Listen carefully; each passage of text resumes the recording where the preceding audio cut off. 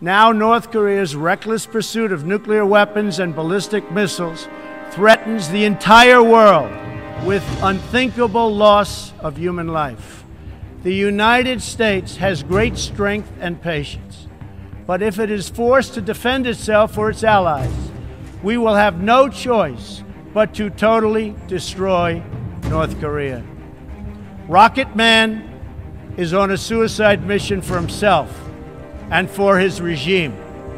The United States is ready, willing, and able, but hopefully this will not be necessary.